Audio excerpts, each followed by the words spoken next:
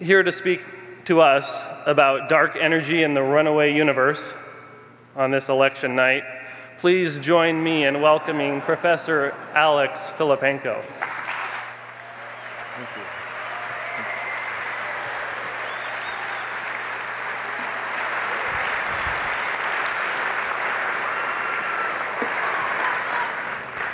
Well, thank you so much, Dietrich, for that wonderful introduction. And I thank all of you here for being here this evening. I was afraid that when I was scheduled for November 2nd, which was pretty much the only night I could come this semester, I was afraid that you would all be at home watching the election returns, right?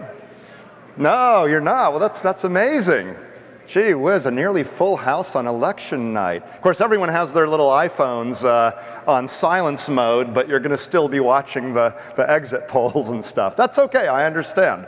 Let me know what's happening. Anyway, so it is a great pleasure to be here this evening and to visit Portland again. I gave a talk at Reed College some years ago, and Portland actually holds a special place in my heart because I flew up here in 1979 in February from Santa Barbara, where I was an undergraduate. I came up here to witness the February 26, 1979 total eclipse of the sun. We went just east of the ridge of the Cascade Mountains, and it was clear for about 10 minutes, right during totality. Oh man, was the adrenaline flowing. It was fantastic, okay? It was my first eclipse. I became hooked, and now I've seen 11 total solar eclipses. And you should be aware that on August 21st, 2017, there will be a total solar eclipse that actually passes through Oregon, I believe in the southern part of the state. So if you're in the state and you don't make it to the path of totality, and I find out about it, I'm gonna be really upset at you, okay? Gotta go. It's just a life-changing experience. And I had my first one here in Oregon after a short flight from Santa Barbara. Anyway, it is a great pleasure to be here. Now, my talk this evening, of course, is about astronomy, but more specifically, it's about cosmology. Cosmology is that subset of astronomy that deals with the structure and evolution of the universe as a whole. So we're interested in some of the grandest questions imaginable.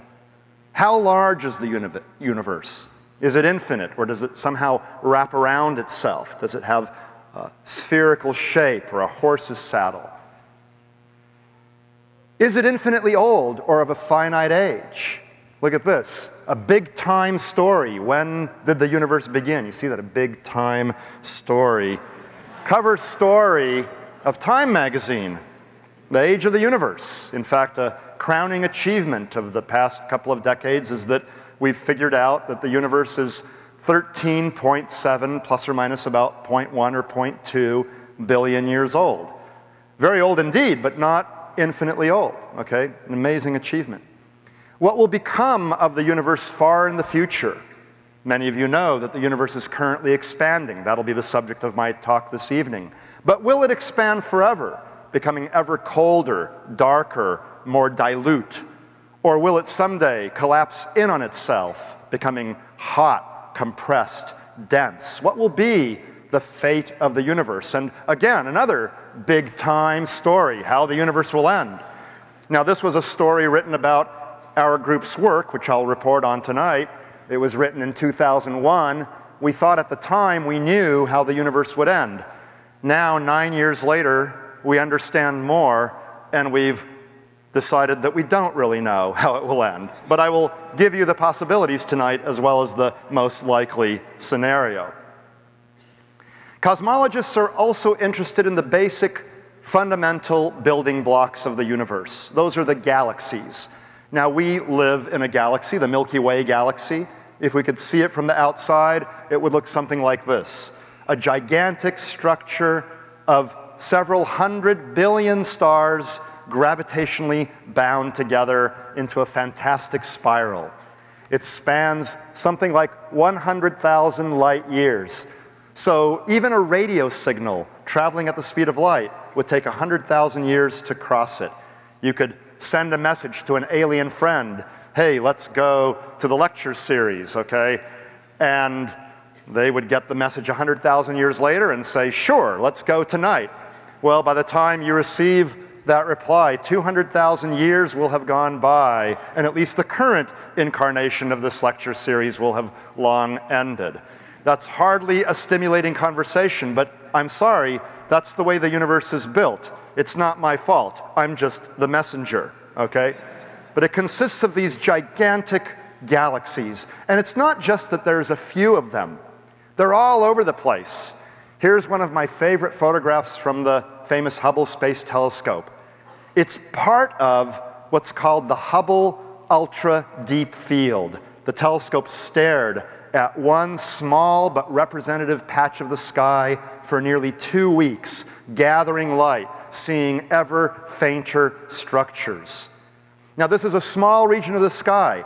Imagine a grain of sand or a small pebble held at arm's length. Imagine how small that looks. That's roughly the fraction of the sky covered in this photograph.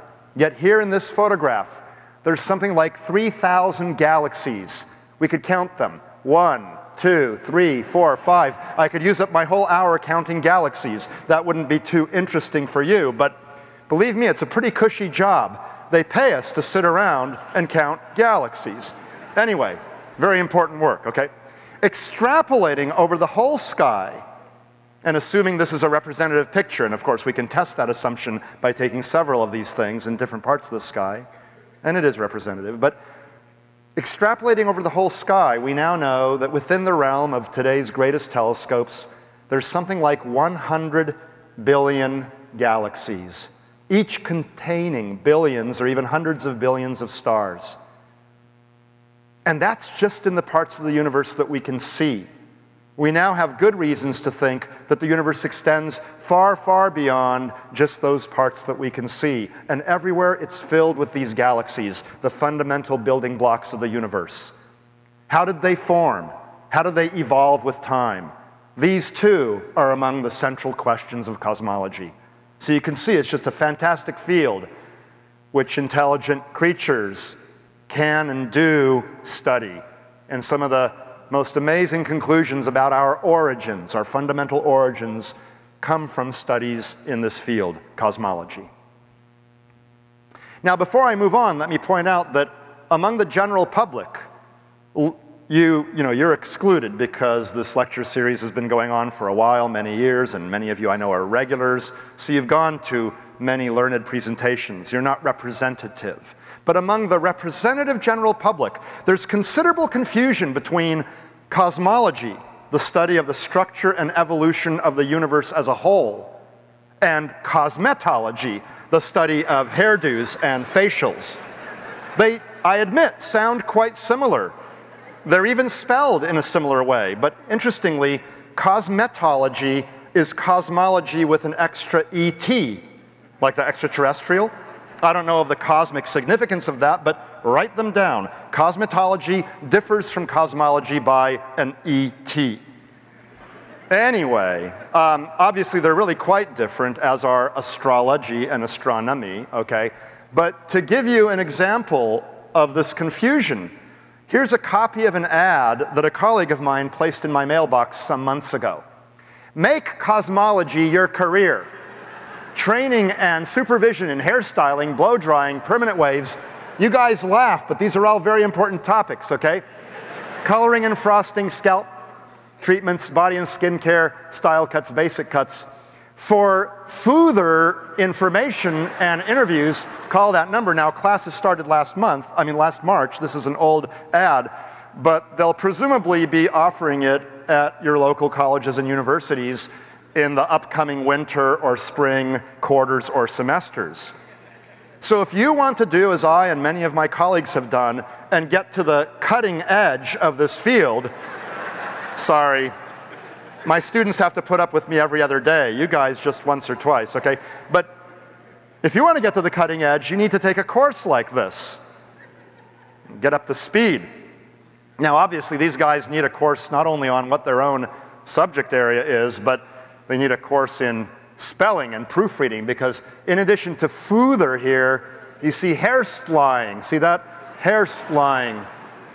And coloring Well, that's the British spelling, and my own thesis advisor was British, so I'll allow that one. These guys don't even know their own field. Actually, you know, they're not really that different. I sometimes say that the only real difference between my UC Berkeley course on cosmology and a course on cosmetology is that I don't give makeup exams. Anyway, this is really very, very, very bad. My father-in-law thought up that one. Yes, the pun is a very refined form of humor, you see, so... All right, well, let's dive into it. We go back to around 1917, where an astronomer in Arizona, Vesto Slipher, noticed a very interesting thing. He looked at galaxies, these giant collections of stars, and specifically, he passed their light through a prism, or another contraption, a grating, for example, that can disperse, spread the light out into a rainbow, a spectrum, consisting of the component colors of this incoming light, the sunlight or the starlight or the galaxy light, okay? And spectroscopy, the study of spectra, can tell you a lot of interesting things about stars and galaxies, like the chemical composition of the gases. You get that from these various absorption lines, which are caused by gases that are relatively cool in the outer parts of stars. And you can determine the temperature of stars, and you can determine the pressure of the gases, and all sorts of other interesting things. And you can determine whether the object is moving toward you or away from you. If it's moving toward you, the pattern of lines is shifted toward bluer wavelengths, shorter wavelengths. And if it's moving away from you, it's shifted toward longer or redder wavelengths. And this is a little bit analogous to the audible Doppler effect that all of you have heard. When a siren is coming toward you, the pitch sounds high relative to when it's stationary, because the waves get sort of scrunched together. And when it's moving away from you, the pitch sounds low because they're spread apart. So if the siren goes past you, like that, you can clearly hear this change in pitch. Now, if you hear a siren that's going ee-ah, ee-ah, ee-ah, it doesn't mean the driver is drunk and can't make up his mind which way to go. It just means that the pitch isn't constant. But if you listen carefully, you can hear generally high-pitched ee-ahs coming down to low-pitched ee-ahs as it passes you. Well, light does a similar sort of thing. Indeed, you can detect the wobble of stars in response to the motion of exoplanets by looking carefully at the spectrum. But you can also detect the motion of galaxies by looking at their spectra. And Slipher noticed that most galaxies have redshifted spectra. A few, like the Andromeda galaxy, our nearest big neighbor, have blue-shifted spectra, implying that it's coming toward us. But most galaxies are moving away from us. However, Slipher could discern no obvious pattern to these motions. For that, we needed Edwin Hubble, after whom the Hubble Space Telescope is named. He was able to determine distances of a bunch of these galaxies whose speeds Slipher had measured. And he noticed a very interesting correlation.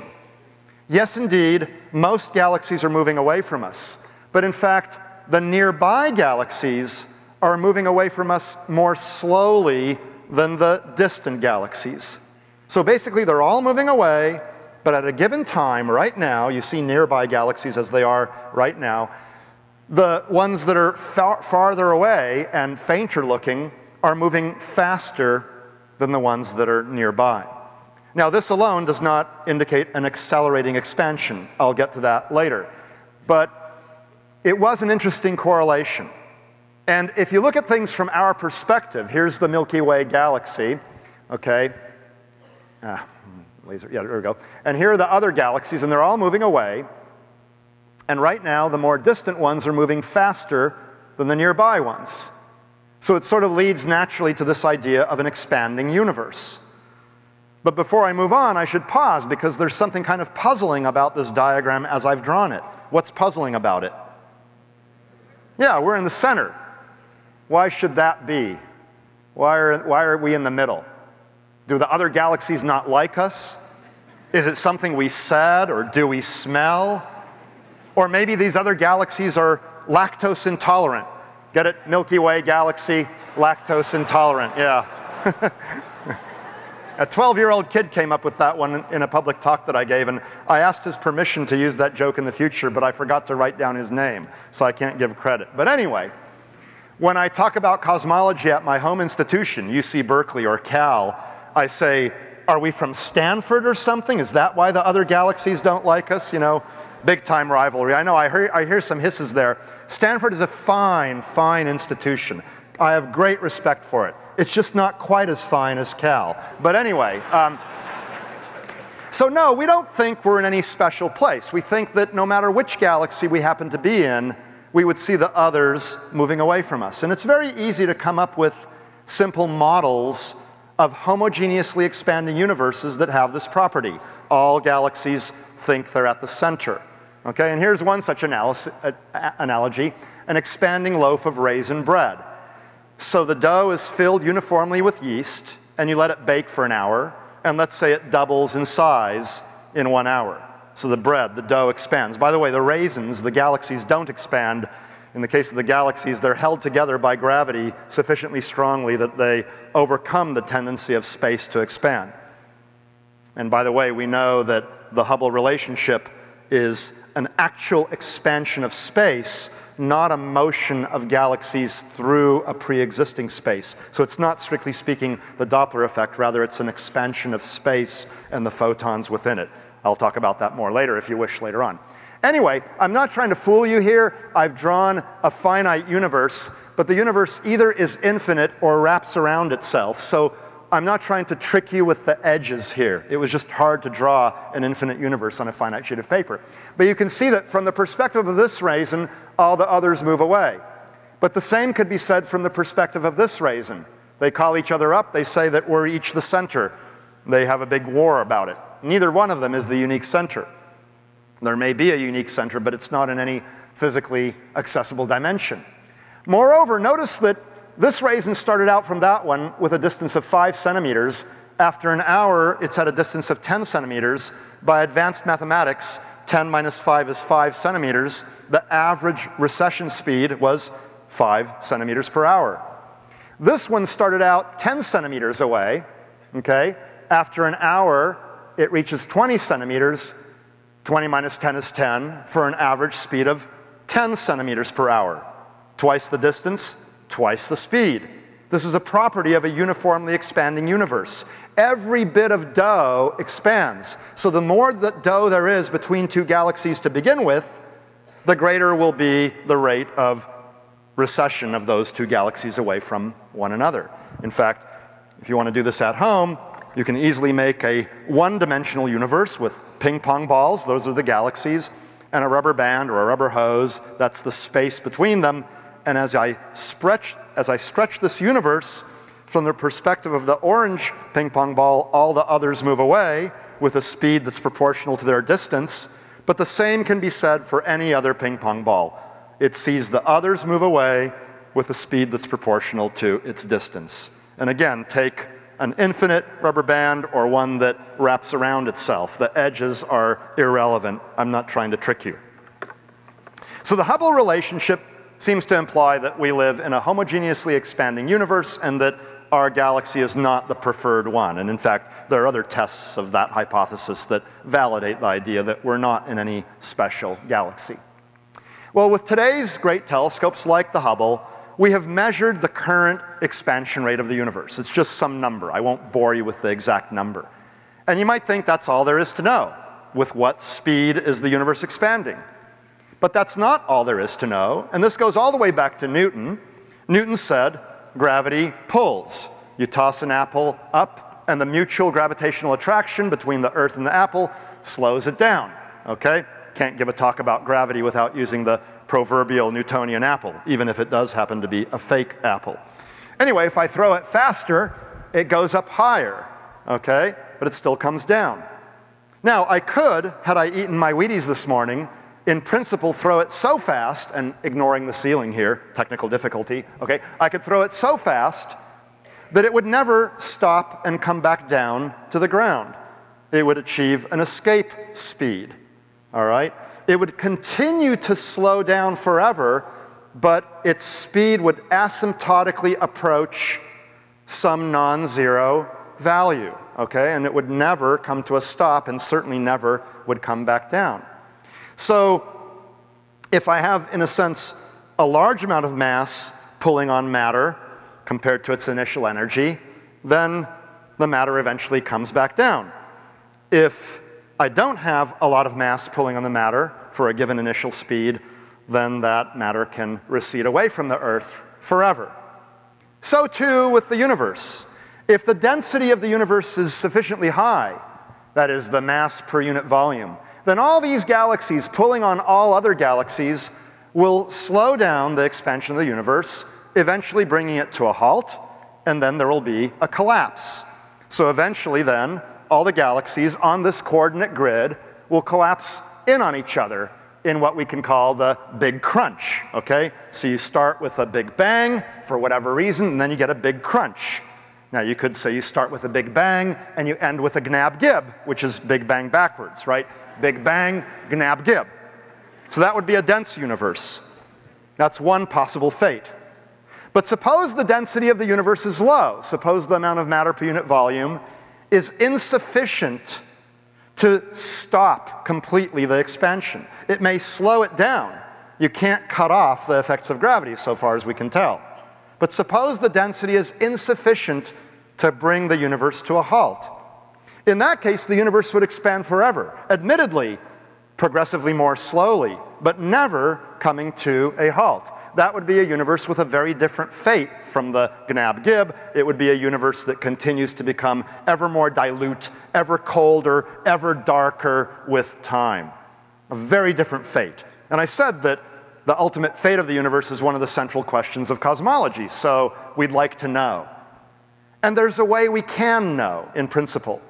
After all, if I measure the apple's motion and I see that it's slowing down quickly with time, then I can push through the equations and figure out that someday it'll stop and reverse its motion. On the other hand, if I find that the apple isn't slowing down very much with time, then it might well continue going away from the Earth forever.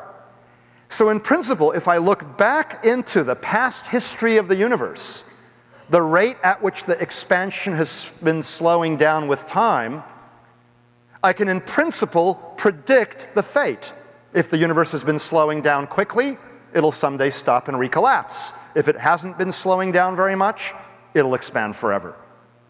So an examination of the past history can tell us the fate, at least if the only thing operating is normal gravity. Now you might say, okay, we know the current expansion rate of the universe, but how might we determine what it used to be? How can we actually make this comparison of the expansion rate long ago with what it is now? Anyone want to venture a guess? Look far away, someone said. Right, why does that help you? Farther away and back in time. What's your name? I actually can't see you because of these lights, but what's your name? Scott. Scott says, basically, light doesn't travel at an infinite speed. Light travels at a finite speed. It travels, in fact, about a foot per nanosecond, a foot per billionth of a second. So in fact, if I could see Scott, I would be seeing him not as he is now, but as he was perhaps 50 or 60 billionths of a second ago. Okay? Not as he is now. He may not even exist anymore. Oh, he does. Okay, good for me. I had someone who knew the answer. Actually, several of you did. Even better for him. He's still on this good Earth. You see the sun as it was a little over 8 minutes ago, because it takes 8 1/3 minutes for the light to traverse 93 million miles, 150 million kilometers. Even the nearest representative stars that you see in the sky are typically some tens of light years away. And many of the stars you see are hundreds, or even in a few cases, thousands of light years away. So you're seeing them as they were tens, hundreds, or thousands of years ago. You're looking back in time. That's a wonderful aspect of light. It's non-infinite speed. If it were infinite, you'd see the whole universe as it is now. But it's not infinite. So if we look at galaxies that are, say, 1 billion light years away, and 4 billion light years away, and maybe that little smudge there is 9 billion light years away, you're seeing them as they were 1, 4, 9 billion years ago. And encoded in that light is information about the expansion rate of the universe 149 billion years ago. And you can compare those expansion rates with the value we measure now. You have a movie of the history of the universe. That's what the finite speed of light gives you. You look back in time by looking at progressively greater distances. So what we need to do is figure out the distances of these galaxies so that we know how far back in time we're looking. Well, how do you get distances of galaxies? For nearby galaxies, it's not so hard, okay? Let's say you find a star here in a nearby galaxy, and let's call it Dietrich, okay? And you say that that star is just like Betelgeuse, a star in the constellation Orion, the left shoulder, okay? There's the head, there's the left shoulder, right shoulder, feet, the belt, and the sword. And Betelgeuse is a relatively nearby star. We know its distance. We know how bright it appears to be. We can figure out the power, the luminosity, the oomph of Betelgeuse. If we then compare that with star Dietrich down here, look at how bright it appears to be, and if we know it's the same kind of star, and you have to examine it carefully to persuade yourself of this, then you can figure out how far away it is by comparing how bright it appears to be with the known power. And you're effectively using the inverse square law. You're looking at the apparent brightness of stars and comparing them with the true power, thus determining the distance of this star. If you do that for a bunch of stars in the same galaxy and you get the same distance, then you have some confidence that you're getting the correct result. Now, familiar example. You determine the distance of an oncoming car at night by looking at how bright the headlights appear to be, and you've calibrated how bright the headlights are of a car that's nearby, of known distance. So you have your nearby car of known distance, and then you have your distant one, whose headlights you evaluate. And you judge the distance of an oncoming car that way, almost intuitively, almost instinctively. In fact, I would say, if you're not very good at doing this quickly, then you shouldn't be driving at night, okay? An independent check, by the way, is provided when your brain evaluates the angular separation between those headlights. That's another thing that correlates with distance. But anyway, cars, stars, works the same way. We can determine the distances of galaxies, at least in nearby cases. However, suppose you're looking at a galaxy here, let's call that one Terry, and you say, well, that one's, maybe billions of light years away, but how can you tell? I mean, I don't see any individual stars there. They merge together, and they are too faint to be seen individually. So maybe this technique only works for nearby galaxies where you see individual stars. So we're hosed. Or are we? Is there a type of star that is visible at distances of billions of light years? Anyone? You're all in the darkness there to me. So, a supernova. What's a supernova?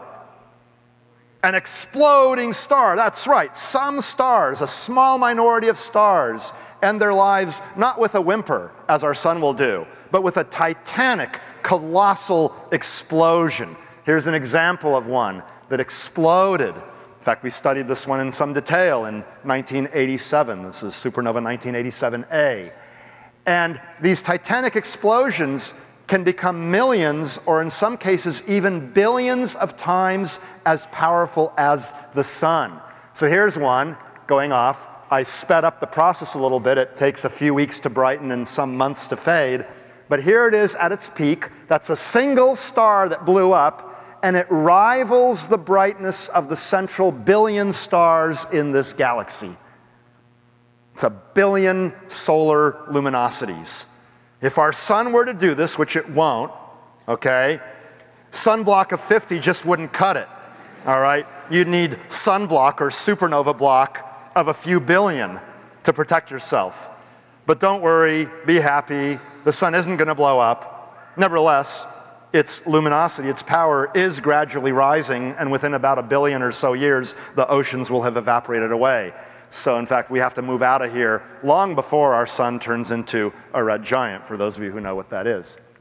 Anyway, if you find some exploding stars in galaxies of known distance, so here's a star that has here's a galaxy that has a star like Terry or Dietrich, and you know it's true power, and you measure the apparent brightness, and you determine the distance of that galaxy. So let's say you now know the distance of this galaxy, and you find a supernova that goes off in it, in a galaxy of known distance, and you measure its apparent brightness. Well, that tells you the power, the oomph of that supernova.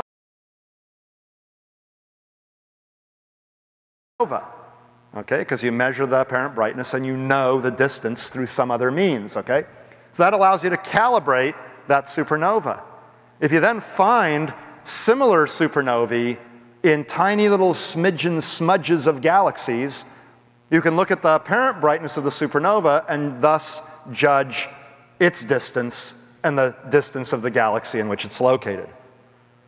Now, you have to use a type of exploding star that's pretty standard. There are different ways in which stars can explode. They're not all the same, okay? So you have to find the standard light bulbs, the 100-watt light bulbs, okay? And you have to make sure you're not confusing 100-watt light bulbs with 72-watt light bulbs. But this is something we do. I mean, this is why research, takes years, decades to do, is that you have to deal with all these little gotchas and stuff. But in principle, you can do that. And you have to find quite a few nearby supernovae in nearby galaxies in order to evaluate whether they're standard, or to figure out a way to read the label on the light bulb, the wattage. So we need to find a bunch of nearby supernovae in order to calibrate the headlight, so to speak.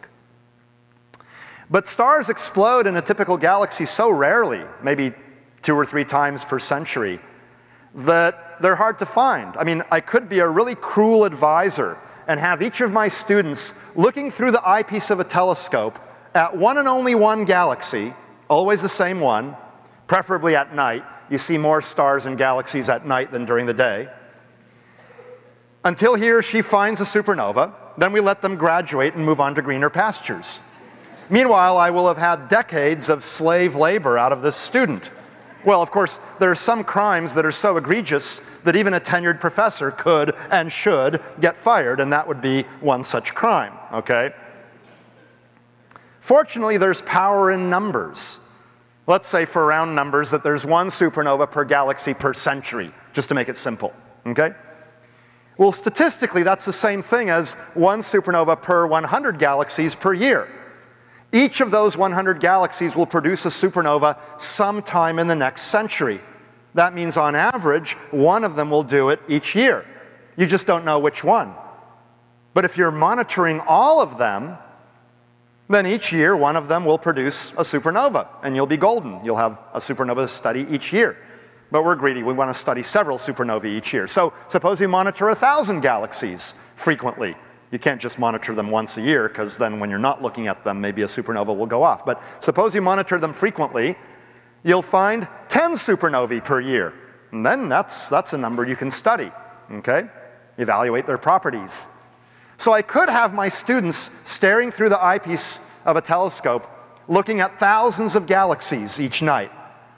But that would be considered cruel and unusual punishment as well. Because, I mean, students need to sleep and study, and most importantly, party, okay? So I would be fired if I had my students doing that. Fortunately, with modern technology, there's a simpler and better technique. You just attach a CCD camera, like your digital camera, to the back end of a telescope, take photographs of lots and lots of galaxies, and look for arrows. Where you see an arrow, you see an exploding star. It works every time. See, once, twice, 3 times, 4 times, 5 times. By the process of rigorous mathematical induction, I conclude that this must work every time. Well, obviously it can't, right? I mean, if it were so simple to find exploding stars, we wouldn't give degrees for this kind of work. So it's a little bit more complicated, but not much more complicated. I have a robotic telescope at Lick Observatory, just a 2-hour drive from the Berkeley campus, that my team has basically been operating for over a decade now. And it has software that's been written that makes it automatically point to over 1,000 galaxies a night and take their picture. Over the course of a week, we monitor nearly 9,000 or 10,000 galaxies, and then after the week is over, we start over again. We take mug shots of those same galaxies. My expert associate Wei-Dong Lee programmed the computer to do this.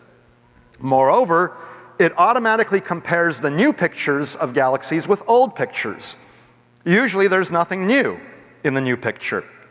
But occasionally there is. You see this arrow here, but actually we put that in with Adobe Photoshop later on. Here's the new thing, right? Here's the old picture of the galaxy. Here's some stars in our own Milky Way galaxy. They're much more nearby. Okay, here's a thing that appeared superposed on that galaxy. That's a supernova candidate. It may be a star in that galaxy that blew up. It's not necessarily a star. There are things that masquerade as supernovae, all right? For example, charged particles called cosmic rays could hit the CCD and sometimes look like a star. Or maybe this is an asteroid hurtling through space with Earth's name written on it, and it happened to be in the general direction of that galaxy at the moment we snapped the photo. So there are many things that these new events may be. Nevertheless, some of them are supernovae, and out of the 50 to 100 candidates that the computer finds each night out of, say, 12 or 1,300 galaxies, I have a group of students who with their superb eye-brain combination evaluate the 50 to 100 candidates from each night and determine which ones are likely to be supernovae and hence worthy of follow-up observations. I'm very proud of my team. They've been doing a good job. This fellow here is really quite interesting looking. His hairstyle is, yes, interesting. I don't know if he's trying to get a date or what, but you have to remember this is the UC Berkeley campus. So he's now actually a grad student at Stanford, and that's okay with me. You know, he's an engineer. He didn't go into astronomy, but he learned how to do research under my tutelage. So that's nice. Anyway, you can see that we've been doing very well over the past decade. We found our first supernova in 1997. That was hardly a world record. Moreover, you might say this was a supernova of questionable integrity, given its name, 1997 BS. Well, as I alluded to earlier, they are named in order of discovery in any given calendar year. So it goes A, B, C through Z. That takes care of the first 26. Then AA, AB, AC through AZ, and then BA, and so on. So I will leave it as a relatively uninteresting exercise for the listener to figure out what number in the sequence that happened to be. We then started really ramping up. We found many, many supernovae, setting several world records. We're proud of the fact that we found the first supernova of the new millennium. Regardless of your definition of the new millennium, we found the first one. Now, that's not astrophysically important, but we thought it was kind of cool anyway, okay? So we find a bunch of them. We could find more if we wanted, but we set aside part of our time with our telescope monitoring how they brighten and fade with time, because that tells us about the physics of the explosions, what's going on, whether they're standard, what the wattage is. And we also study the chemical composition of the ejecta. It turns out that stars and supernovae cook up heavy elements deep in their nuclear furnaces and then expel those elements. So the carbon in your cells, the oxygen that you breathe, the calcium in your bones, the iron in your red blood cells, and of course the gold, silver, platinum in your jewelry, all those things were cooked up in stars, normal stars or exploding stars, and they were expelled into the cosmos largely by these exploding stars, making the elements available as raw material for the formation of new stars, planets, and ultimately life. So when Carl Sagan used to say so eloquently, we are made of star stuff or stardust, what he meant quite literally, though he didn't discover this by any means, but what he meant quite literally is that the heavy elements in your bodies were synthesized, were cooked up in stars long, long ago. And this is why life is here. I mean, life is here for many other reasons, but cooking up the elements was a necessary step, a necessary ingredient in the eventual emergence of life. So we study a bunch of them, and by now we understand pretty well which kinds of supernovae are good for cosmology. For those who want to do a little bit more studying, they're called type 1a supernovae. You can look them up. Okay, I don't want to go into precisely what they are, but there are different ways in which stars can explode, and the best kind of explosion for cosmology is the type 1a supernova. So we now know how bright the headlight is. So now let's go and do some cosmology. So over 15 years ago, two teams formed to study, to find and study very distant type 1a supernovae. The first one to form was the Supernova Cosmology Project, led by Saul Perlmutter at Berkeley, and I was initially actually a member of that team. But a few years later, another team formed, the High Redshift, High Z Supernova Search Team, led by Brian Schmidt of the Australian National University. And it consisted of many of my long-term buddies and stuff, and had a different culture than this team, which consisted largely of particle physicists who had turned to astrophysics, and it was just a different culture. So I felt more comfortable with this group, but I had done enough contributions to the first group such that my name ended up being on both papers that reported the discovery. So that's why I have a large citation rate. Anyway, it was good to have two teams. They wanted to be first, and they wanted to be best. And this accelerated, if you'll pardon the pun, progress in the field, right? When you've got some competition, you can't just be slacking off. And if the competition is taking into account subtle little effects that you aren't taking into account, then you will look bad by comparison. So it was good to have two teams. It was good for the science. We weren't always duking it out. Here's Brian and here's Saul. We would frequently meet in Aspen. In fact, we just met this past summer in Aspen. This photograph was taken in Aspen many years ago. We would meet to discuss our ideas, how we're going about our science, and so on and so forth.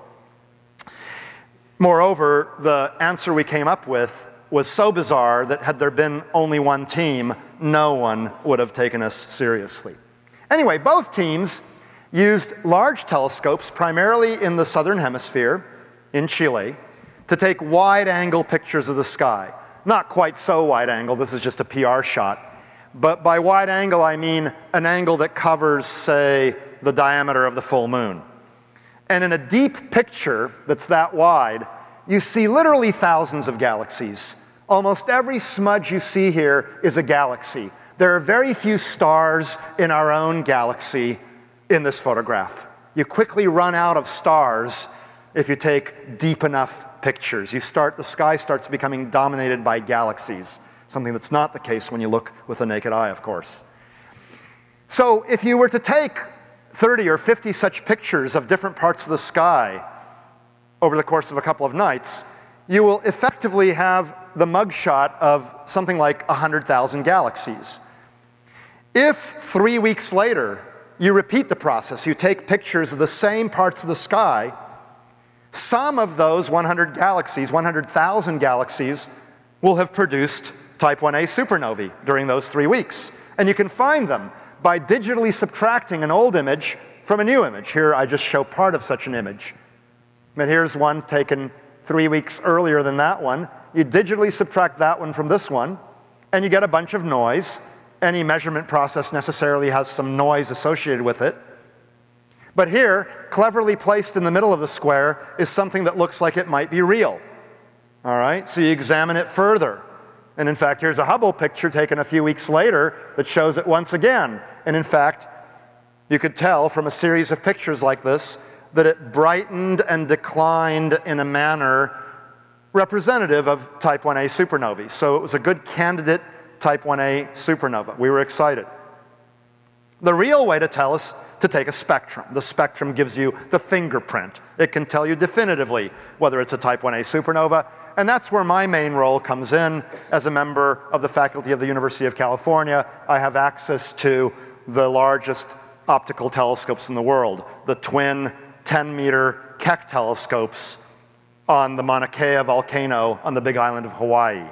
A volcano that the geologists at Cal and Caltech and elsewhere tell us is either extinct or highly dormant. Well, this highly dormant business worries us a little bit, especially since Mauna Loa, just a few tens of miles away, does erupt every few decades, and Kilauea, at the southeastern end of the island, is one of the most volcanically active zones in the world, okay? So, you know, we're a little bit worried about this because among many international institutions, there's about $1 billion worth of equipment on this highly dormant volcano. So if it blows up one of these days, those geologists will be fired, regardless of whether they have tenure. That would be an egregious crime, okay? But they tell us, don't worry, the hotspot has moved. Well, actually, it's not that the hotspot moves, the plate moves, and the hotspot remains in about the same place. And in fact, there's a new island coming up off the coast of the big island. I think it's called Loki or something, but it won't surface for a few million years. Perhaps savvy real estate agents can already start selling land, okay? Anyway, I get the spectra of these faint things using the immense 10-meter diameter mirror, which is able to collect the light from these faint objects and spread them out into a rainbow, a spectrum, from which I can then analyze whether the light is or is not the signature of a type 1a supernova. And this telescope is a really great work of genius. It was invented by Jerry Nelson, who used to be at Berkeley at the time and now is at Santa Cruz. It consists of 36 segments, each of which is lightweight and relatively inexpensive to manufacture, and they are controlled several times per second to continually have the proper shape of a single monolithic mirror at a fraction of the cost. And here's a former director of Keck, Fred Chaffee, showing you the size of a typical segment. It's 1.8 meters from corner to corner. I'll admit, he usually wasn't there when we were taking data. This is just a PR shot. The extra light gathering power provided by the pupil of the human eye is dwarfed by that provided by the glass. Nevertheless, it's kind of a cool photo. So when I got spectra that indicated that we had found good type 1a supernovae, well, then I was a very happy camper, and now you see the real reason that we build observatories in Hawaii. I feel that Northern California waters, and probably the waters up here as well, are generally too cold for swimming without a wetsuit, and wetsuits are kind of a pain, so I don't go swimming in California, at least not in Northern California, but I like the beach. In fact, I'm going there this Thursday to continue our observations for this and other related projects, and I look forward to spending a couple of quality hours on the beach after having worked all night and slept for a few hours in the morning. But anyway, there's good scientific reasons, of course, for building telescopes in Hawaii, but it's nice that it's such a choice location. Anyway, let's get to the heart of the matter. Here's 3 of the supernovae we discovered. They're in these boxes, and blow-ups of them are shown down here, dutifully marked with an arrow, okay? And the basic point is that they're faint. They're really, really faint. Now you might say, well, what's the big deal? They're in these scrawny, small, faint, pathetic-looking galaxies. The galaxies look like they're far away, so obviously the supernovae are far away as well and should look faint. Well, that's right. But the point is that they look fainter than we had any right to expect them to be. They're too faint. The implied distances are too great. Let me explain. Suppose you have the Big Bang, and let's say the universe were only 1 second old instead of 14 billion years. I can't illustrate 14 billion years very well. So it's 1 second old, and I measure the distance the apple reached from my hand after 1 second. It's some distance. But after all, it was slowing down due to the pull of gravity, due to the Earth's presence. If the Earth were less massive, the apple wouldn't slow down as much, and in 1 second it would reach a greater distance, right? Now I can't make the Earth less massive, but I can do the next best thing. I can throw it faster, and in 1 second it gets to a greater distance. Same desired effect, slightly different physics. Now suppose I remove the Earth whatsoever, and I throw the apple. Will it slow down at all in the absence of the sun and Jupiter and other forces? No, that's just Newton's first law of motion. With no forces acting upon an object, it continues going in a straight line with the same speed forever. So in 1 second, this apple would traverse an even bigger distance because it hasn't been slowing down, right? Well, that's the maximum you can possibly get using any sort of reasonable attractive gravity or even no gravity. The maximum distance you can reach is if there's no gravity. Then there's no deceleration. But the measurements of the supernovae suggested a distance for the supernovae, the apple, that was greater than the distance it could reach, even if not slowing down at all. Whoa. Unless there's something weird going on and we had to, evaluate and remove all the possible subtle effects like if there's fog between you and the supernova or dust, it may make it look too dim, not because it's far away, but because of the dust and the fog, just like the setting sun looks dim because it's going through a lot of atmosphere. Anyway, we had to rule out all other explanations, and eventually they were all ruled out other than the distance interpretation.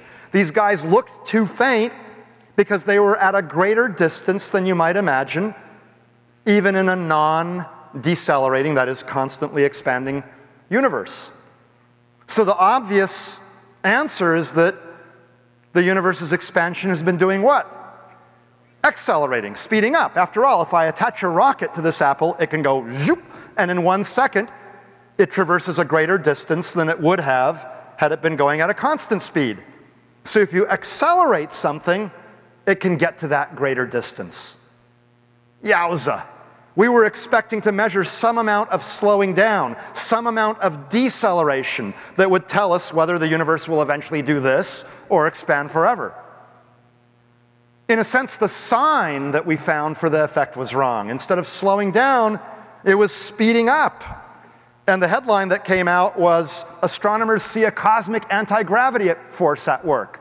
Now, we use this headline, anti-gravity, hesitantly, because people ask us, reporters ask us, can we attach this stuff, this anti-gravity stuff, whatever it is, to our cars and levitate over Portland traffic jams or San Francisco Bay Area traffic jams? And the answer is no.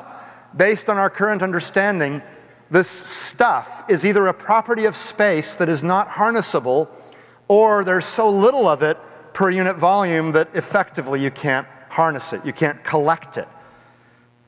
So we use anti-gravity in that sense sort of hesitantly. Nevertheless, it is a repulsive effect. You could call it a repugnant effect if you want.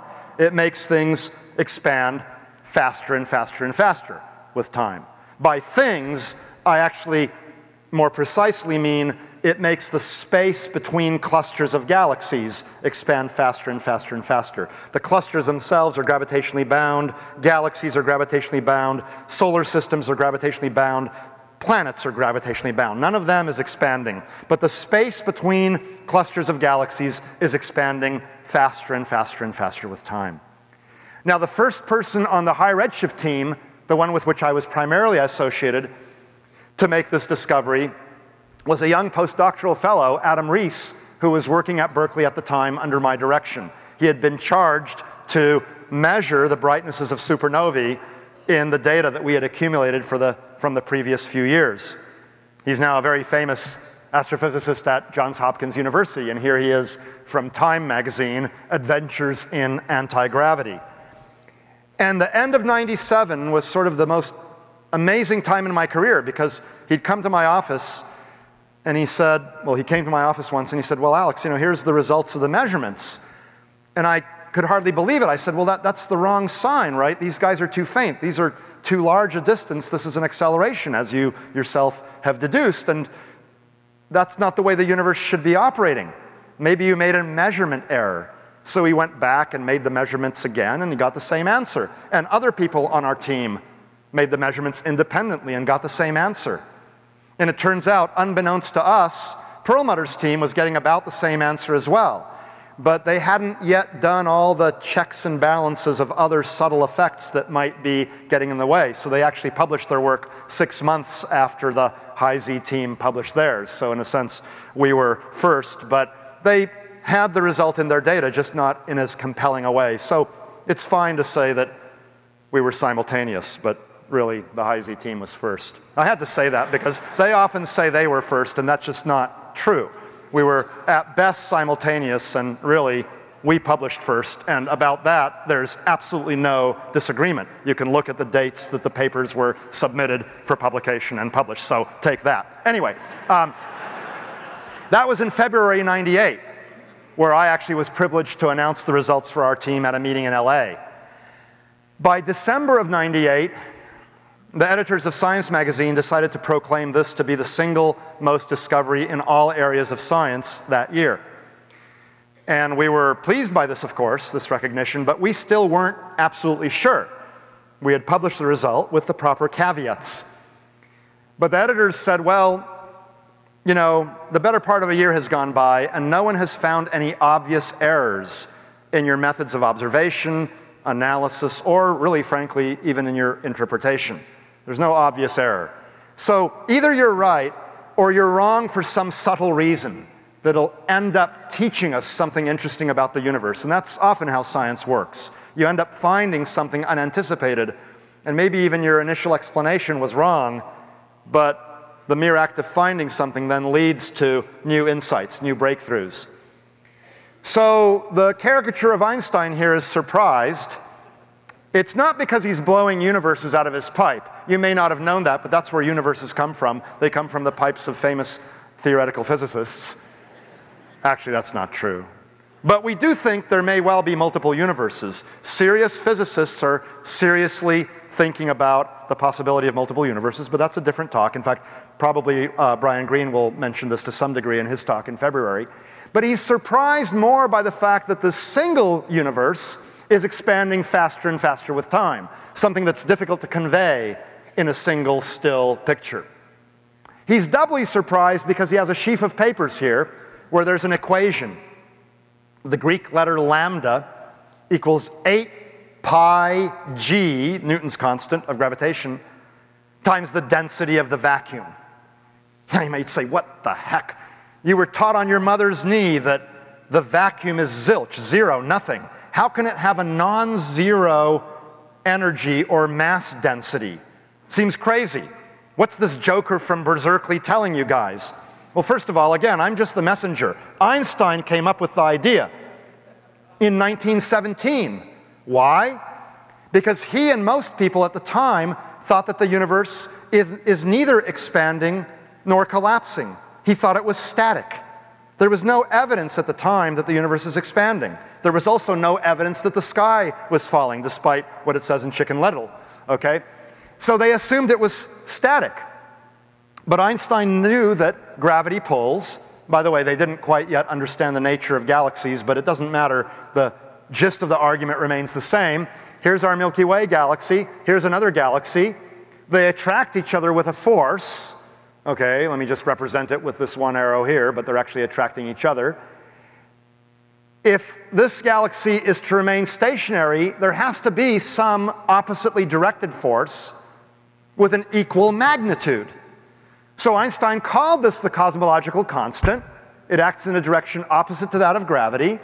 It's exactly the same size as gravity. That's pretty weird. Why would it be that way? Even if you came up with some sort of a weird physical effect that's repulsive, why should it be tuned to be exactly the same amount as the thing that's pulling down, right? If a force dominates, then it'll either go up or go down, but the forces have to be equal and opposite for it to remain stationary. That seemed weird.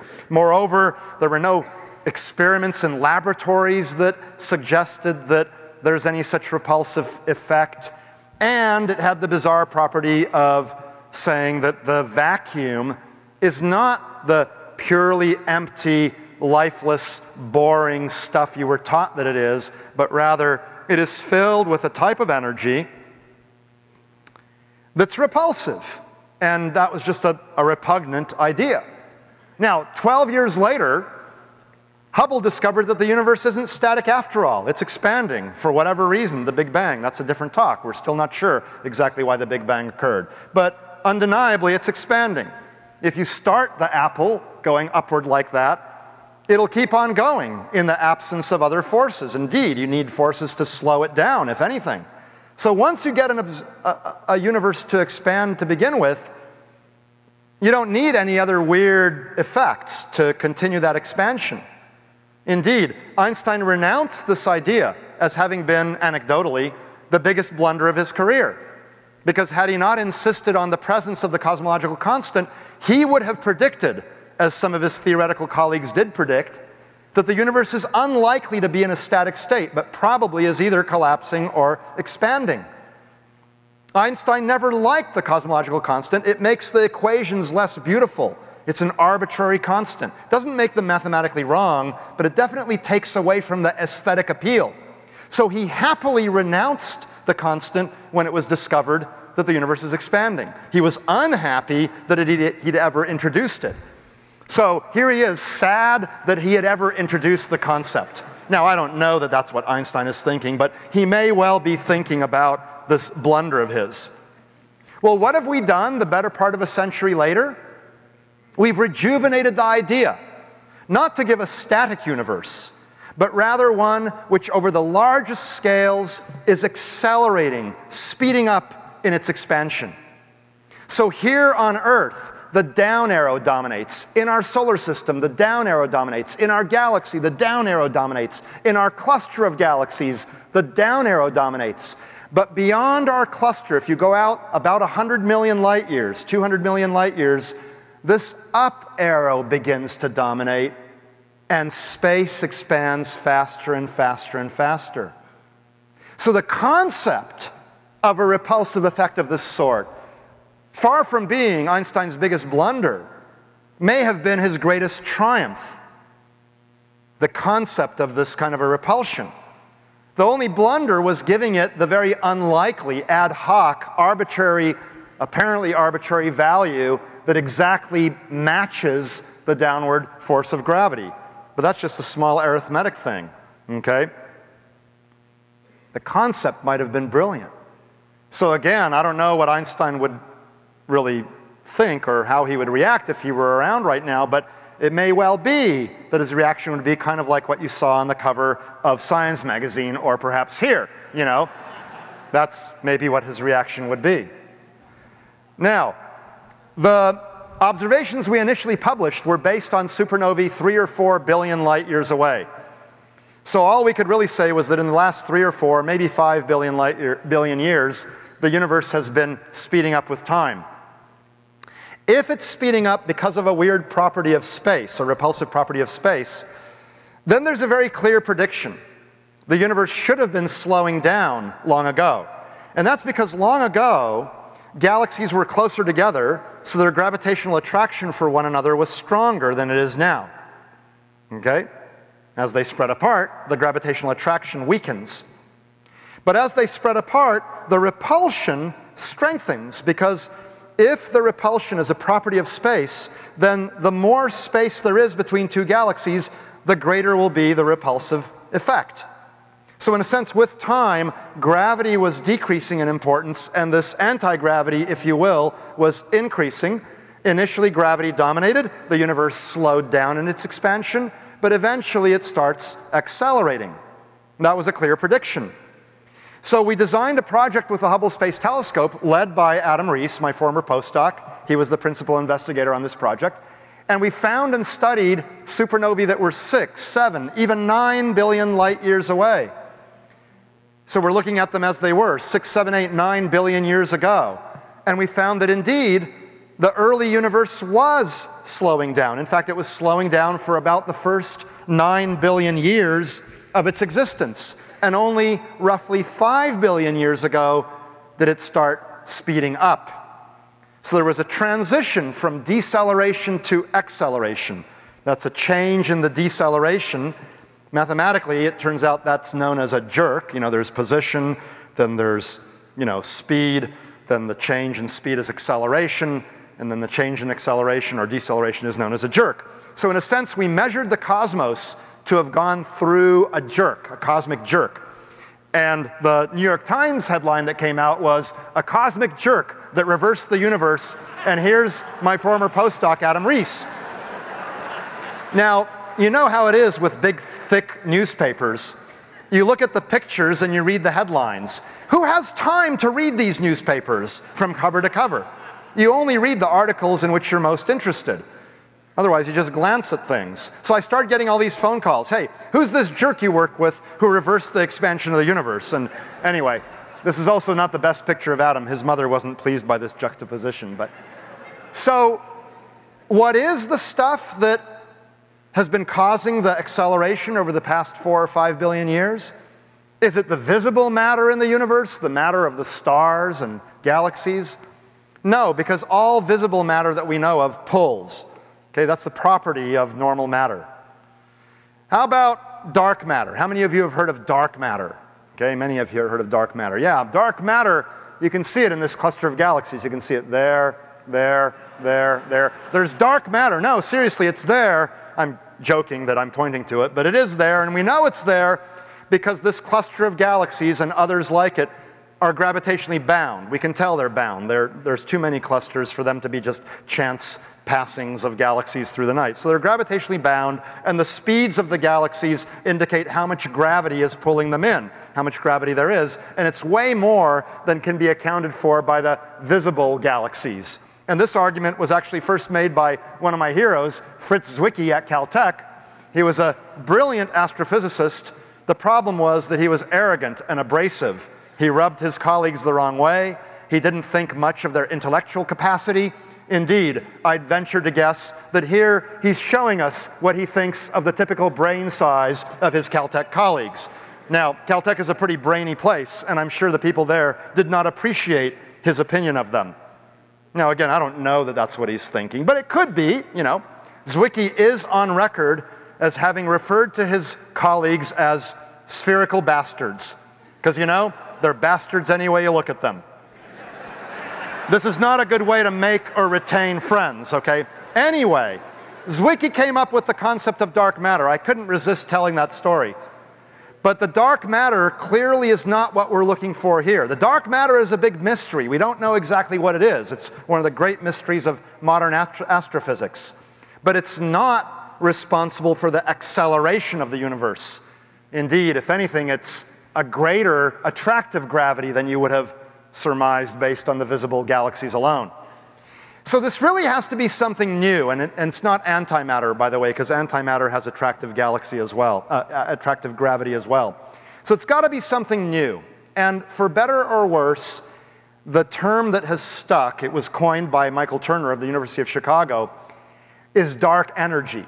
This is to some degree regrettable, because if there's one equation that a lot of people have heard of on the street, what's that equation? E equals mc squared. So I'm continually asked, is dark energy, in a sense, the same thing as dark matter? No, no, no. Dark matter pulls, dark energy pushes. They're really very different. They're different aspects of gravity. So don't just equate dark energy with dark matter, okay? They're really very, very different. And we don't know what the dark energy is. But in honor of dark energy, my wife came up with this particular license plate. Can anyone figure it out? Oh, you got it. Dark NRG, dark energy,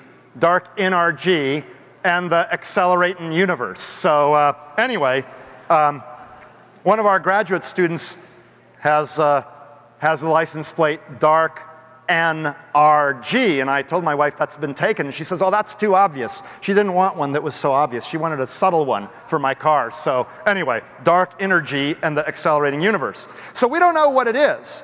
And you might say it's pretty weird, you know, the repulsive stuff. How do you know your technique isn't flawed? Okay, now many teams are getting the same result using supernovae, but what if there's some flaw with the use of supernovae? Could be.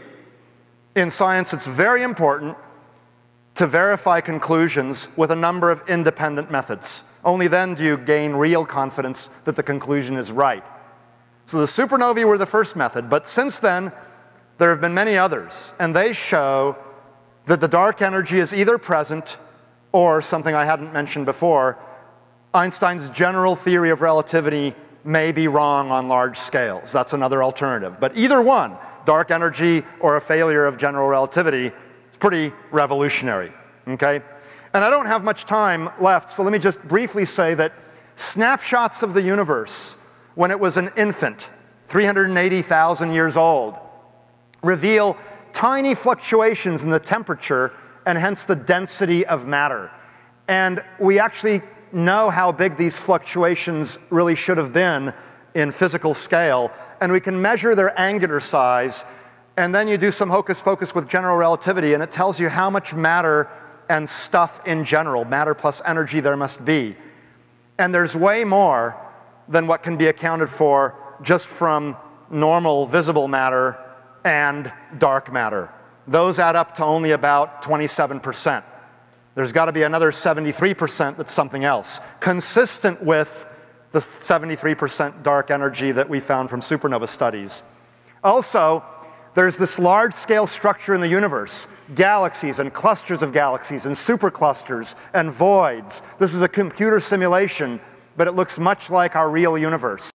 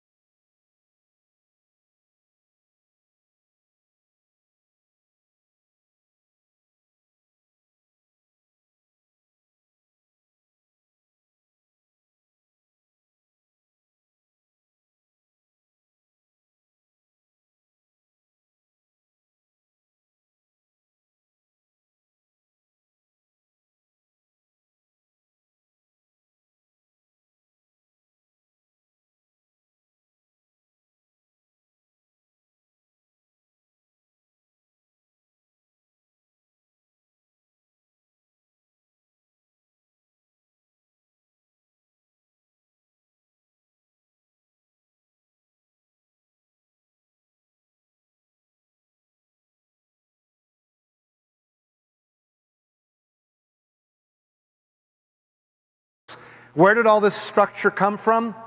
It came from these tiny little fluctuations in density, imprints from the early universe, which then grew with time under the action of both gravity and eventually anti-gravity. And when you run computer simulations of the growth of large-scale structure, you find that over billions of years, the structure that emerges in the computer matches what we see better if we include dark energy or a failure of general relativity than if we do not. So there are a number of other techniques as well that are pointing to the same result. So a brief 12 years after the announcements of the discovery, this is now the standard model. A universe filled with mostly dark energy, partly dark matter, and a little bit of us. And we don't know how this happened. This is not your grandfather's universe, but it's now the standard model. 73% dark energy, 23% dark matter, 4% atoms, of which only 0.4% are easily visible in the form of stars and clouds of gas. We like to say that we're the debris of the universe, the afterthought of creation. That's not to say you're not important. You are to your friends and family, your loved ones, but you're not made of the dominant stuff of the universe. The dominant stuff of the universe is first and foremost dark energy. We don't know what it is. There are thousands of ideas.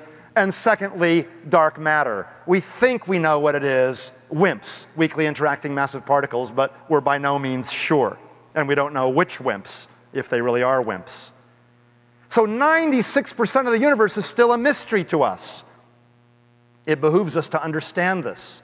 Moreover, it's thought that the dark energy may be one of the few observational clues to the long-desired quantum theory of gravity. You know, quantum mechanics works well with small masses on small scales, and general relativity works well with large masses over large scales. But if you try to put a large mass in a small volume, like the singularity in the middle of a black hole, the two theories are at war with one another. And one of the goals of string theory is to try to give a self-consistent quantum theory of gravity. But we do not yet know whether string theory is correct, any of the thousands of possible string and M theories. We just don't know. They may be correct, but we don't know which one, and maybe what emerges will be something completely different. But in any case, This is an energy thought to be related to quantum fluctuations of the vacuum itself, or related to a type of particle that should be explainable in any grand unified theory of everything, okay? So finally, how will the universe end? Well, the reason there wasn't a question mark here initially was we figured the universe is accelerating right now. Not only does it not have enough matter to ever bring it back, but it's got this repulsive stuff that's making it expand faster and faster and faster with time, a runaway universe. So if you want to see galaxies or clusters of galaxies with your very own eyes through a telescope, you'd better look pretty soon in the next few tens of billions of years, because beyond that time, they will have been whisked away to such great distances that we'll not be able to see them, even with the most powerful telescopes. So we thought the universe would expand forever.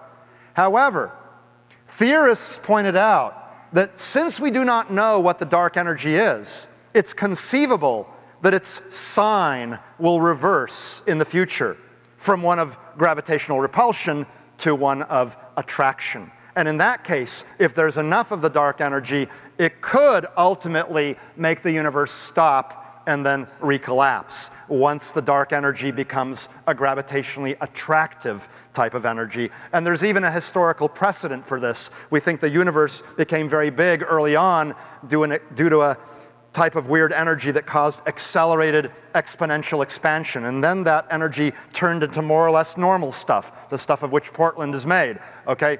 And that then exerts a normal attractive gravity. So in a sense, there's a historical precedent. So in that case, maybe the universe will someday recollapse. We just don't know. But the wise betting man right now would say that it'll expand either forever or for an extremely long time. Nevertheless, it might recollapse, and although Frost probably didn't know about anti-gravity and dark energy, he did know about these two possibilities: a recollapse, becoming hot, dense, compressed, sort of an ending in fire because it's hot, or eternal expansion, becoming ever darker, more dilute, ever colder as the universe expands. He had this famous poem, right? Fire and Ice. Some say the world will end in fire. Some say in ice. From what I've tasted of desire, I hold with those who favor fire. But if it had to perish twice, I think I know enough of hate to say that for destruction, ice is also great and would suffice. So Frost would prefer the recollapsing universe, an ending in fire. But if the universe and he have to perish twice, then eternal expansion and an ending in ice would be okay with him. And that's perhaps appropriate given his name, Robert Frost. So thank you very much. I hope there's time for questions. I'll be glad to answer them. Thank you.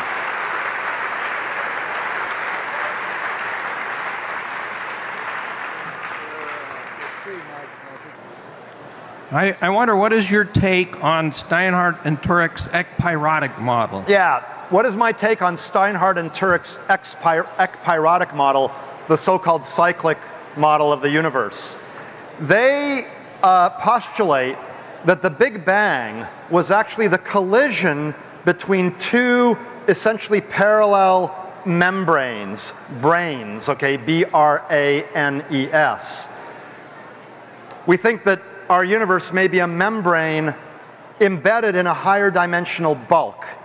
And if you have colliding membranes, they could indeed release a lot of energy and cause effectively an expansion much like the Big Bang.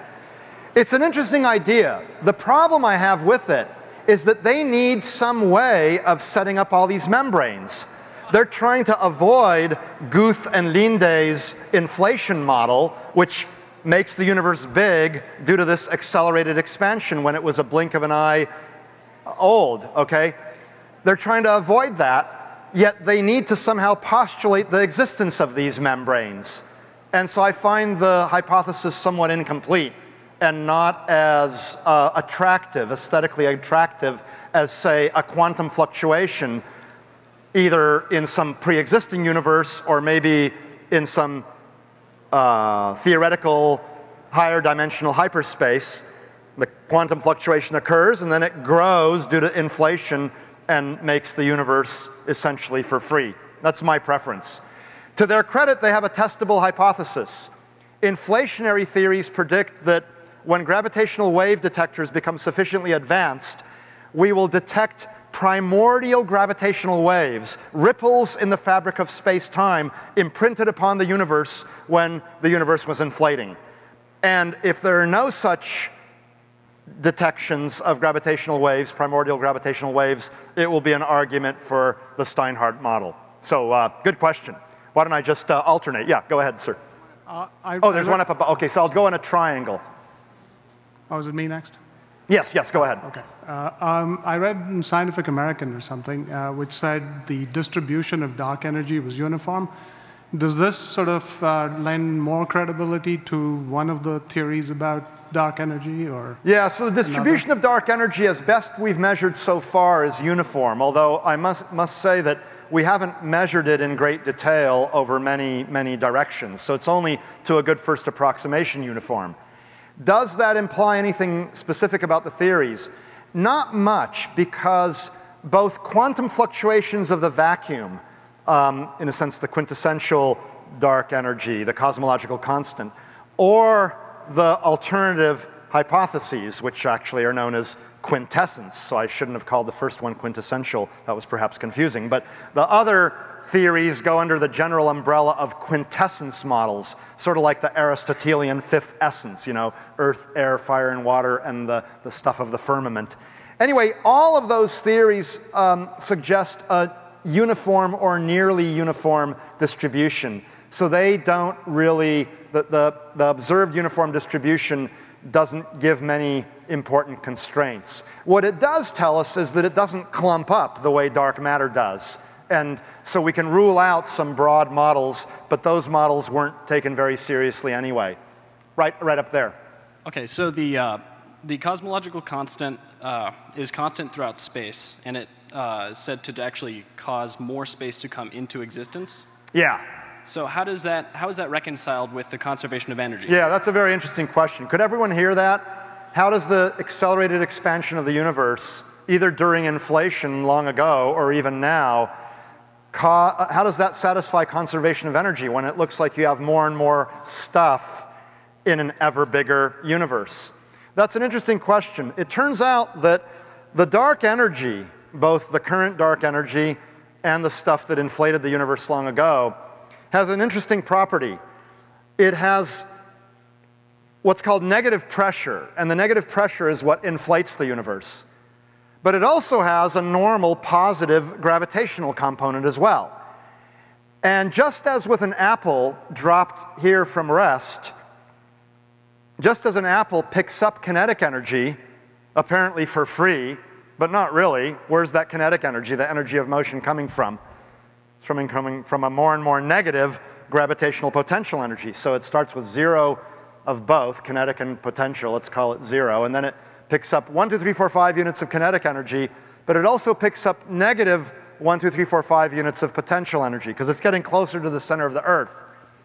So this is a process that conserves energy. The negative gravitational energy is balanced by the positive kinetic energy and the mass energy. So in a similar way, the dark energy, be it the cosmological constant or really essentially any of the other presumed possibilities, they have this property that, yes, they cause accelerated expansion, but there is a negative gravitational energy associated with this stuff as well. It just turns out that the pressure effect dominates the dynamics of the universe, causing it to accelerate in its expansion. But the gravitational effect is still negative. And you end up creating more and more of this stuff at exactly the rate at which the creation is balanced by the bigger and bigger negative amount of gravitational energy. So you get zero at all times. Alan Guth, one of the inventors of inflation, refers to the universe as the ultimate free lunch. Because if you just got it started a little bit with a quantum fluctuation, and it may have happened many times and most of them just disappear, but if even one of them achieved conditions that were suitable for this inflation to take over, then the rest of the universe just grows into existence for free. And indeed, a flat universe, a geometrically flat universe, which is what the WMAP data seem to indicate, is indeed a universe with zero total energy. So our measurements suggest that the total energy of the universe is zero or indistinguishable from zero, and inflation naturally comes up with that, and dark energy of the current sort would do the same thing as well. And that was a long answer because that was a very good question. Yes, right here. Intuitively, we all have a picture of the Big Bang and all the expansions and the microwave background isotropic, but you mentioned the possibility of an infinite universe. Is it possible to make that intuitive? Yeah, it's hard to make an infinite universe intuitive because especially if you think of the quantum fluctuation idea, it starts out and then it expands by some giant amount. It may inflate by many, many, many powers of 2, okay, in a short time, but it's still, you would think, technically finite. I've asked my theorist buddies about this, and by the way, you know, I know which end of the telescope to look through. I'm not a card-carrying theorist. I'm an observer who gets data that hopefully gives observational constraints to the theorists. But, you know, so what they tell me is the following. Yeah, you know, at any given moment of time, if you could define some instant of cosmic time, no matter how big this balloon is, it's finite. If you're God and you make a constant slice of time. But the way time is practically defined in a universe is, in a sense, by the distance that light travels. And so if you define time that way, as being basically, you know, different places are separated in time by how long it took for light to travel from one place to another, then you can define a region of constant time by watching the propagation of photons, of light signals through this universe. But if the universe itself is expanding, it turns out that you naturally come up with an infinite surface at a constant time. Now, I don't know if that's helping or hurting. It sort of hurts my brain a little bit. I think it's their definition of time. And if you take sort of a godlike definition, then the universe remains finite. But that's maybe not necessarily the case. Theorists have no problems starting with an infinite universe. They don't know the origin then. You know, it's not necessarily a quantum fluctuation, but it just was, okay? If you just say that the universe was or is and is infinite, then of course there's no problem with an infinite universe. And it can even expand. There's no problem with something expanding if it's infinite. It just becomes less dense. The counting numbers, 1, 2, 3, 4, 5, and so on, are infinite. So are 10, 20, 30, 40. Those are infinite too. But in a sense, the counting numbers are more dense, although it's the same mathematical infinity. Or the rational fractions, 1/3, 1/2, 2/5, 13/17. All the rational fractions, even between any two integers, those are infinite, and those are exactly the same size infinity as the counting numbers. They can be put into a mathematical one-to-one correspondence. So they're the same size infinity, but to me at least, the rational fractions appear more dense than the counting numbers. So, you know, you can have an infinite universe. Just imagine this thing, and it expands, okay? Every little bit expands. You can make it expand just by having little mechanisms that make this thing expand, and it's finite here and it expands, but you could easily make an infinite one of these things and it'll expand. It just becomes less dense. So there's no mathematical problem with an infinite expanding universe. The greater problem is a conceptual one of origins. But I'm told by my theory buddies that it has to do with how time is defined. But again, this is a little bit above my pay raise. Okay, right there. I mean, my pay grade is what I meant. In the University of California, we've needed a pay raise for many years now. Okay, but I should say it's above my pay grade. Yes. Thank you for a very illuminating talk. Thank you. You referred to today's election. I had to think about, should we continue funding for transportation for the disabled, et cetera, et cetera. Yeah. I know a company that makes its money from deep space exploration. As the US economy crisis continues, how do we think about deep space exploration? Yeah. And let me ask the question at two levels. The first one is, what is our goal? Is it Right. a philosophical, intellectual, existential goal, or is it Yeah. a utilitarian goal? Because one day we might need a new planet to live on. Sure. And on the second level, once we decide it is viable, how do we decide how much to How much to allocate fund, yeah. against all the competing social Yeah, needs? excellent question. There are many social ills, many things that are crying out for funding. So I have many answers to this. I'll try to keep it short because there's so many questions still there, and I love this audience, and I'm willing to stay, by the way, as long as you guys will let me, but I'm not tired at all. So, no, really, yeah, no, we have a dinner, but hopefully we can do a few more questions. Anyway, Terry was worried that I might keel over because I didn't get much sleep last night, but that's my normal mode of existence. So, very good question. At the fundamental level, we do this kind of stuff just because we want to know. And of all living creatures on Earth, we think that we're the only ones that have the capacity to ask these questions and go about answering them. And so in a sense, if some small fraction of the GDP were not devoted to these kinds of studies, we would be selling ourselves short as humans. And I feel very privileged to be in a position with a roof over my head and, you know, my next meal is pretty much certain. I feel very privileged to be able to do this, whereas much of the world is not in that situation. But from a more practical perspective, there are a number of important reasons that peer research of this sort should be done. First of all, you never know what spin-offs there will be in the future. And the example I like to give is the quantum physicists of a century ago. Heisenberg and Bohr and Einstein and Planck and Schrödinger had not the slightest practical application in mind in the early part of the 20th century when they were trying to come to an understanding of how atoms work and how subatomic particles work and, you know, the nature of the electron and all that kind of stuff.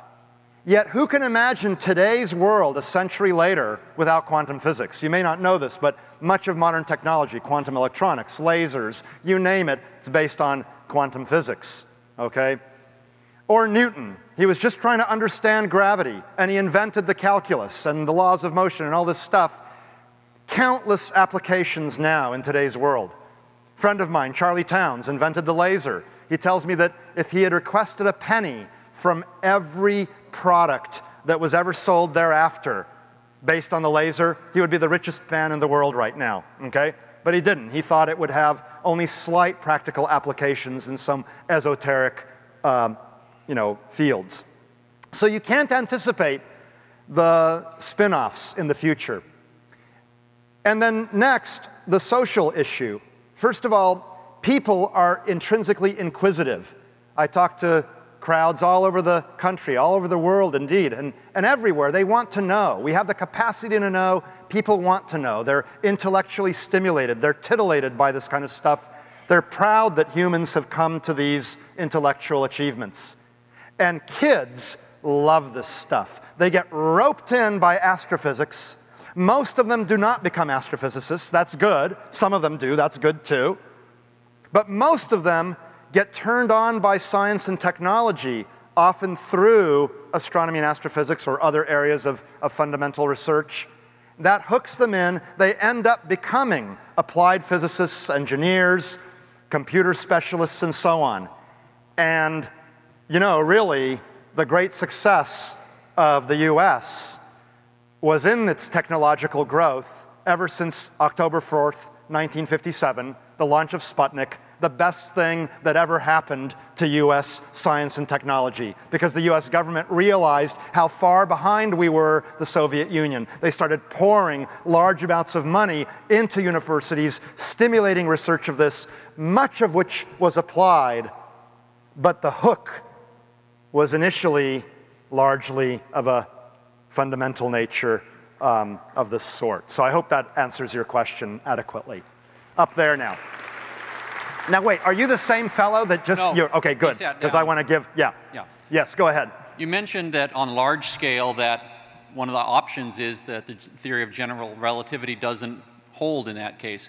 Are people seriously considering that, pursuing that? And if so, what are the formulations or variations? Yeah, so, you know, instead of dark energy, it could be that general relativity is wrong on large scales, okay? Indeed, some people have proposed that even as an explanation, an alternative explanation for dark matter. It's not really that galaxies are moving around too fast in a cluster, it's that our understanding of gravity is wrong, and it only looks like they're moving too fast, okay? But actually they're moving with the speeds they should be moving if our understanding of gravity were correct.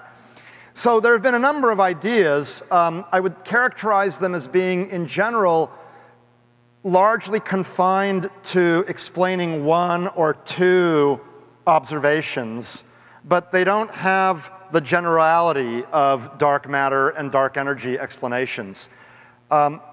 It's conceivable that general relativity is wrong in the following way.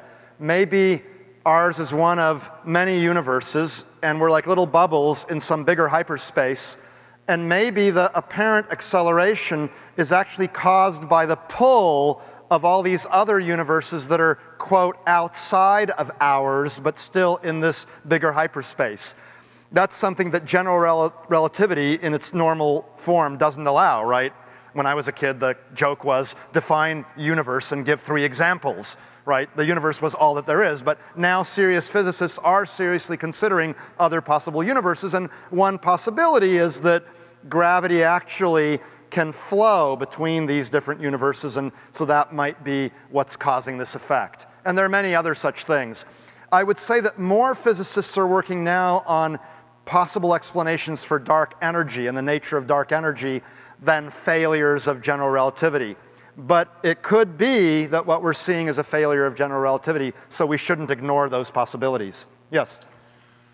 Now, as I understand it, and there was the Big Bang, and there was an initial period of super expansion, and then it settled down into That's exactly right, yeah. In fact, the Big Bang, the bang was the period of super expansion. Okay. Okay. And now we're looking back into time with looking at these supernovas and deciding that there is super expansion at the limits of what we can see. Yeah.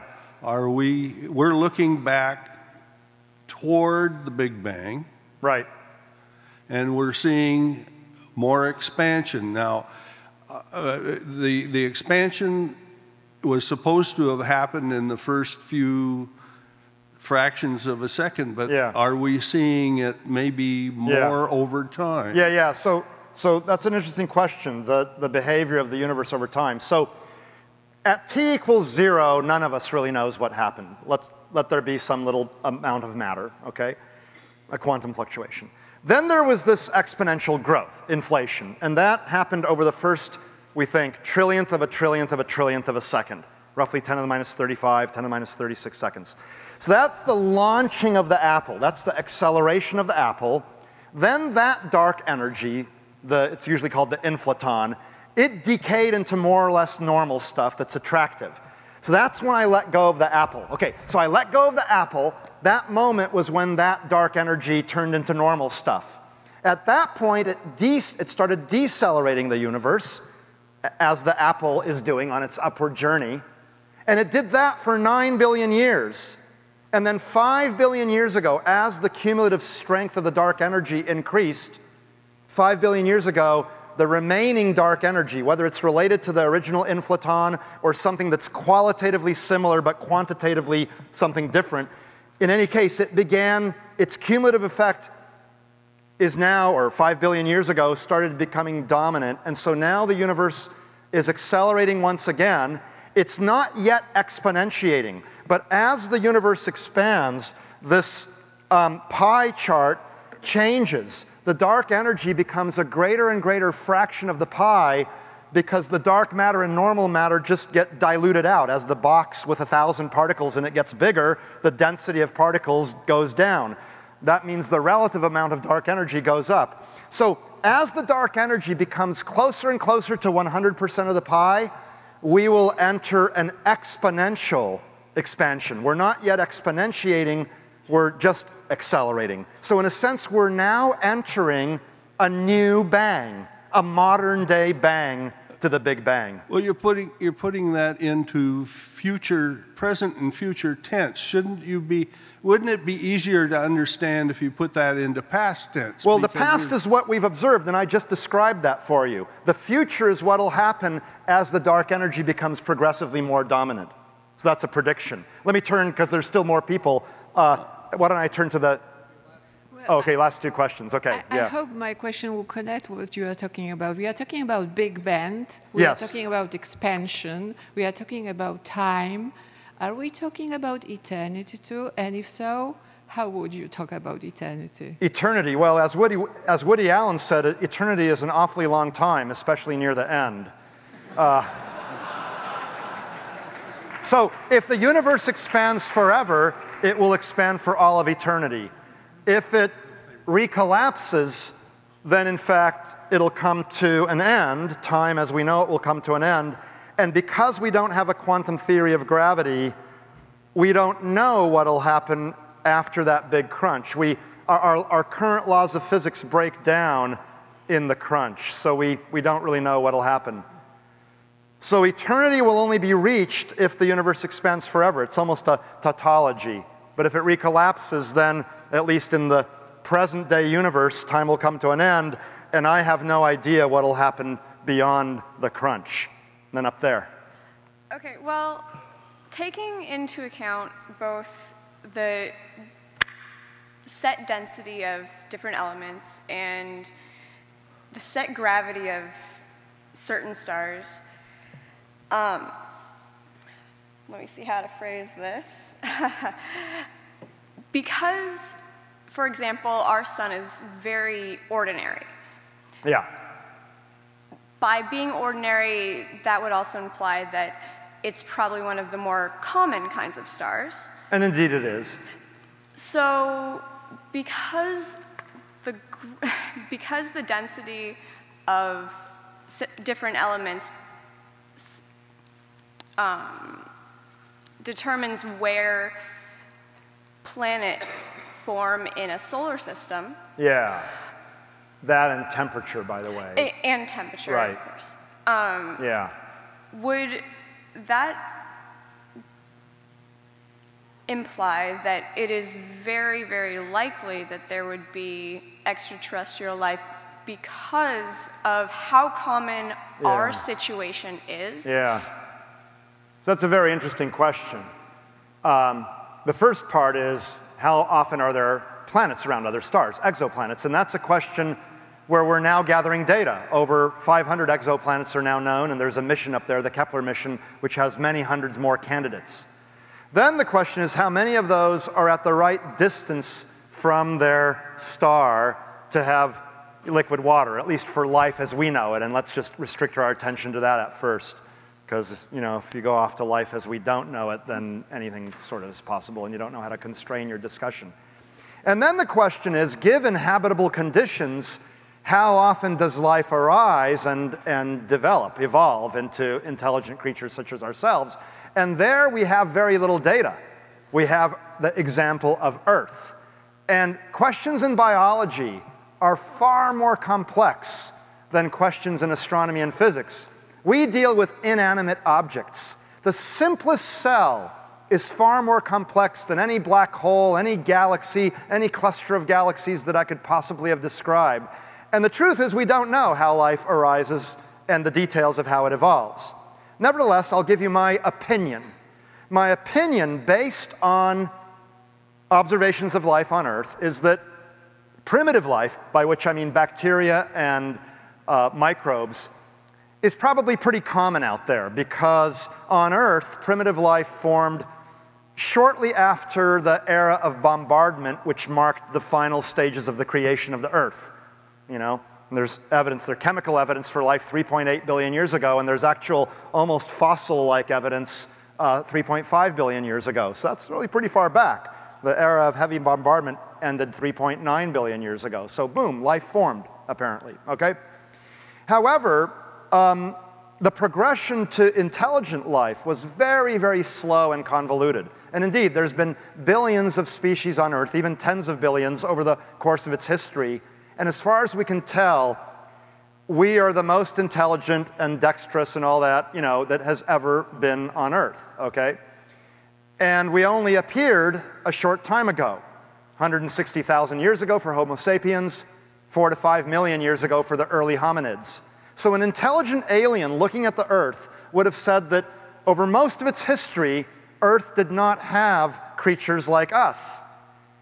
So we appear to be, by that score, pretty unlikely. And finally, it's not clear to me that intelligence and mechanical ability at our level presents a long-term evolutionary advantage. Over the short term, yes, life has improved for many people, most people I would say, over the past couple of centuries. People are living longer, their health is better, the food sources are more reliable, et cetera, because of technology and medicine. But our intelligence also gives us the possibility of destroying us and much of life on Earth. And we're the first living creatures that have that capability. So it's not clear we will survive in the long run because of our intelligence. So, if life on Earth has followed the typical progression, my conclusion is that primitive life is common, slime and all those kinds of things, even simpler things, but that human-like things and above are very, very rare. But that's not to say that I know. This is my opinion. And I think we should keep searching for signals, because if we don't search, we won't know. One final thing, just because I think there was a bit of confusion about this. It has nothing to do with your question, but if you'll permit me 1 minute. People often ask, what is the universe expanding into? And I didn't quite cover that question when I covered the infinite universe that's expanding. I meant to also mention a finite universe. Here's a two-dimensional hypothetical universe, this balloon. Let's say I constrain the laws of physics to only operate on the balloon, actually technically speaking in the rubber, but stickers on top will suffice. So I put a bunch of stickers. This is a two-dimensional surface. You can go forward or backward, left and right, or any combination of those two motions. But the laws of physics prevent you or a light signal or anything else that you know of from going into the balloon or out of the balloon. So all the stickers see the others moving away from them. They each think they're the unique center of the expansion. But none of them is the unique center. However, is there a unique center? I can blow up this balloon, not too much, otherwise I'll get a little bang. But I ask you, is there actually a unique center? Yes. Where is it? The center of the balloon. Right. Several people said that. But is that part of the physically accessible universe as I've defined it? No, because everything is constrained to be on the surface. Nevertheless, intelligent creatures could wander around and draw gigantic triangles and add up the sum of the interior angles and figure out that it's more than 180 degrees, which is not the case on a sheet of paper that's flat. And they could go off in one direction and come back to the point from which they started. In other words, they could conclude they live on a spherical, positively curved surface. They could even write down an equation for their universe. X squared plus y squared plus z squared is the square of the radius. Or in polar coordinates, r is just the radius, and then theta and phi take on all of their allowed values. Either way, that's an equation for their universe. They correctly deduce that it has a center in a mathematically definable but physically inaccessible dimension. X, y, z of 0, that's the origin. R of 0, theta and phi are undefined. That's the origin. They would correctly conclude that there are 3 spatial dimensions, but their 2-dimensional surface wraps through an intrinsically 3-dimensional hyperspace, at least mathematically. Okay? So if our universe is the 3-dimensional counterpart of this, then our 3-dimensional space, x, y, z, may wrap around a 4th spatial dimension, call it W. And if we live in such a universe, the equation for our universe is x squared plus y squared plus z squared plus w squared.